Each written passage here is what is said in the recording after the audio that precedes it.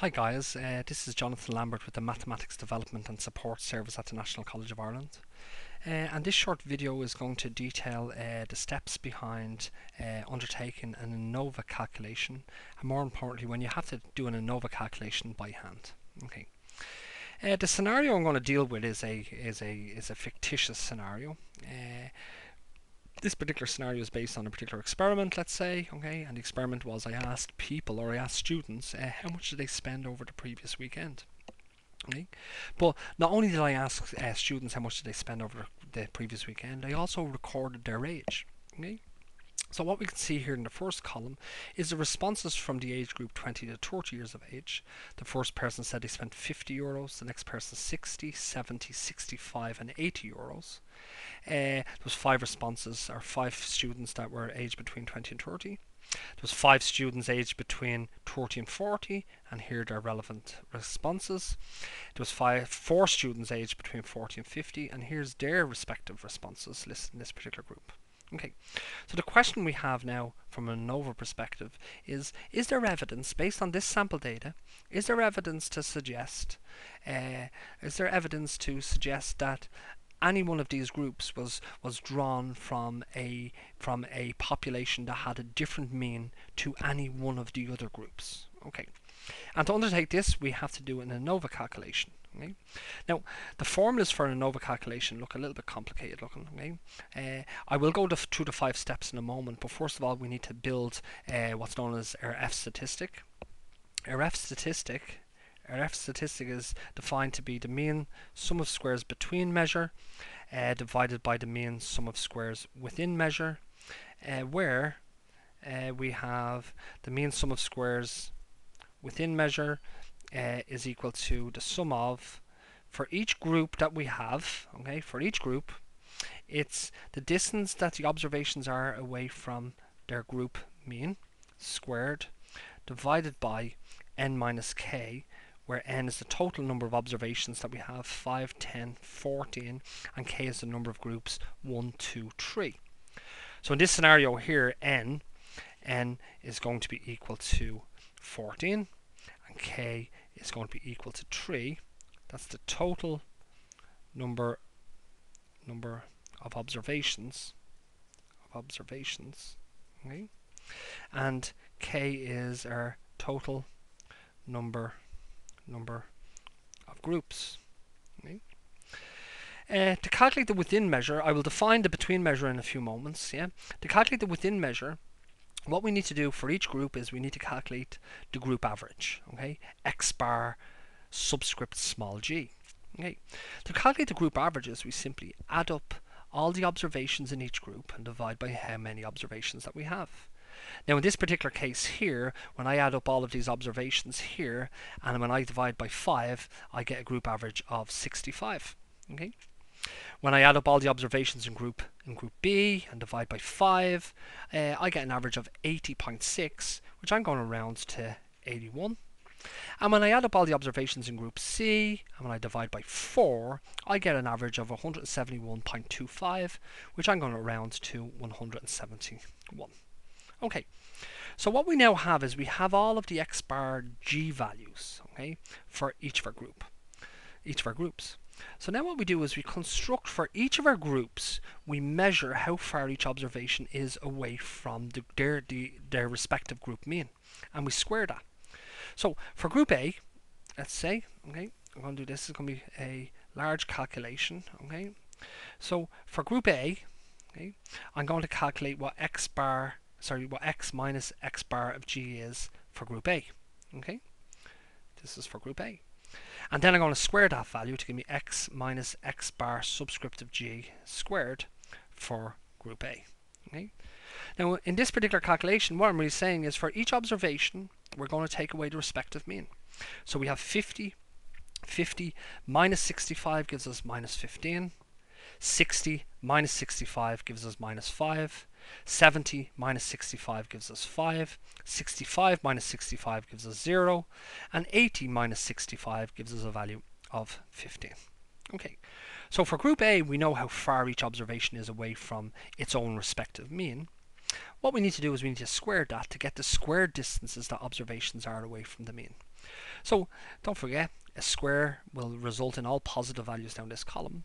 So 15 squared, or minus 15 squared, is 15 times 15 is 225. 5 times 5 is 25. 5 times 5 is 25. 0 times 0 is 0. And 15 times 15 is 225. Okay. Now, if we calculate the sum of these square distances, we're calculating the sum of squares for group A. And the sum of these values here is 225, and 225 is 450, plus 25 and 25, which is 50, gives us a total of 500. So for group A, this is the sum of squares, or a measure of, it's not the average variance, it's a measure of the square distance that observations are away from the group mean. Now we do the same calculation, okay? We do the same calculation for our next group, okay? So for our next group, we're going to calculate how far the observations are away from the group mean, okay? And this is for group B, okay? And then we're going to square them values, okay? We're going to square them values to give us our squared distances, okay? So our mean value is 81. The first calculation is asking us how far is 70 away from 81, or 70 minus 81 gives us minus 11. 75 minus 81 gives us minus 6. 62 minus 81 gives us a value of minus 19. 92 minus 81 gives us a value of 11. And 104 minus 81 is going to give us a value of 23. Okay. So we know now how far each observation in group B is away from its respective mean value. So now we calculate the squared distances. So we have, don't forget, all positive values down here. Negatives times negatives are going to be positives. Positives times positives will also be positives. So what we have is minus 11 squared, or minus 11 times minus 11 is 121. 6 times 6 is 36. 19 times 19 is 361. 11 times 11 is 121. And 23 times 23 is 529. And like with group A, we'll sum up these square distances to give us a value of, we have 1168. Okay, is a total sum of squares in that particular case. We continue, we do the same calculation for group C, calculating how far each observation is away from the respective mean. Okay, so it's x minus x bar of g, and then what we do is we square that value to calculate x minus x bar of g squared. Okay, so the first one is 150 minus 171 gives us minus 21. 250 minus 171 is equal to 79. 175 minus 171 is equal to 4. And finally 110 minus 171 is going to give us minus 61. Okay. So now what we do is we're going to square these values. 21 squared gives us 441. Okay. 79 squared is going to give us a value of, well, let's say we have 79 to be squared, is going to give us a value of 6,241. 4 squared is 16. 61 squared is going to give us a value of 3,721. And once again, like in the other cases, we're going to sum up the square distances. So we have 441 plus 6241 plus 16 plus 3721 gives us a total of 10,419. Okay. So what we need to calculate the mean sum of squares within is we need the sum of these square distances for all of our groups. Okay. So actually the mean sum of squares within value, the mean sum of squares within, is going to be equal to, well, this is the sum of squares for the group A. This is the sum of squares for group A, this is the sum of squares for group B, and the sum of squares for group C. So if we sum them together, it gives us the total sum of squares. So it's going to be 500 plus 1168 plus 10419 divided by n, which is 14, minus 3 for the number of groups that we have. Okay, so in this particular case we have 10419 plus 1168 plus 500 gives us a value of 12087, and that needs to be divided by 11.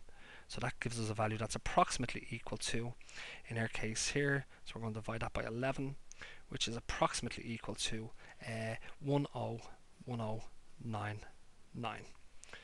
So the average sum of squares is approximately 1099. Okay, that's the hard part of the calculation done. Okay, now the next piece that we need to calculate is the mean sum of squares between measure.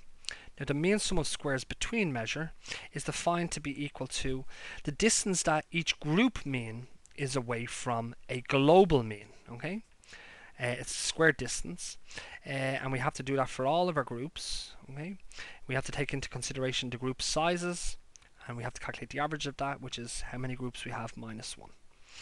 Okay, so I suppose we know each individual group mean. We have to calculate a global mean, which is where we pool all of our values together, okay, and we calculate the average of all of our values, to give us our